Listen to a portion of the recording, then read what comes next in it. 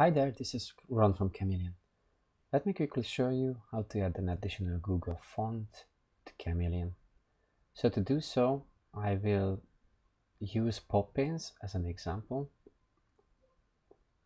So let me look for Poppins. Okay. And I will need the regular 400 italic, bold 700 italic font styles in order to make the editor work properly. And then I need to copy this URL, only that part which is after the href. So there you go, I just copy it, and then I will add the end font URL option.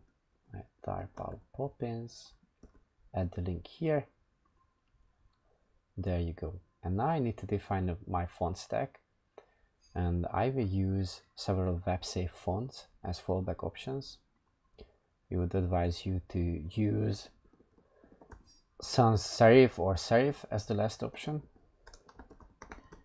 I will use now Helvetica Neue, Helvetica, Arial, and then sans serif. We need these additional options to make sure that at least something similar appears in the email client. If you were to add only Poppins, then it's up to the email client to decide what the fallback option would be if Poppins is not supported. And generally speaking, Poppins or other custom fonts or Google fonts are not supported in most email clients, so always make sure to add fallback options.